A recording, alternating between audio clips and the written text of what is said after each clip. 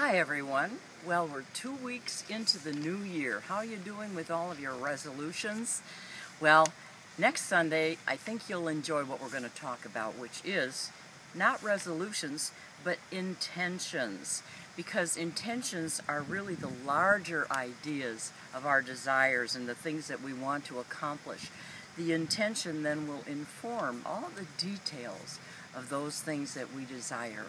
And an intention is a marvelous, expansive way of exploring things that we might not have even discovered or known exist yet. So I invite you to join us as we do, as Dr. Ernest Holmes wrote, rest in perfect confidence and certainty, never wondering, becoming anxious, hurried, worried, or looking for specific results. Simply see your desire as an accomplished fact. So join us next Sunday at the Center for Spiritual Living, Sarasota, 10 o'clock in the morning, Southgate Community Center, and our website for more information is cslsarasota.com. I'll see you then.